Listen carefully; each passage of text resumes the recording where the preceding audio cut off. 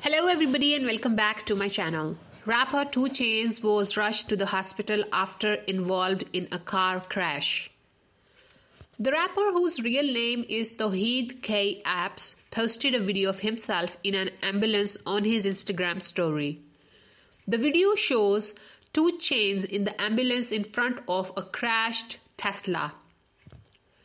Rapper 2 Chainz found himself in a Miami hospital today because he was involved in a car crash.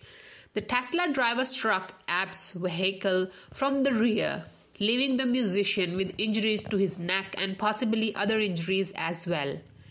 Epps is reportedly in stable condition at a Miami hospital and is expected to recover.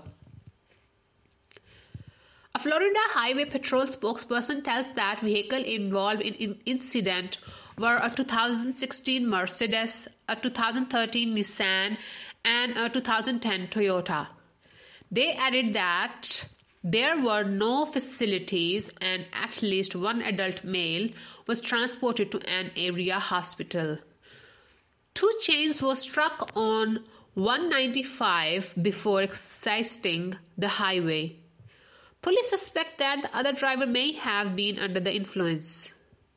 Before the car crash, 2 Chainz had been in Miami promoting his new collaborative album with Lil Wayne, Welcome to Collar Grove, a follow-up to 2016's Coal Grove.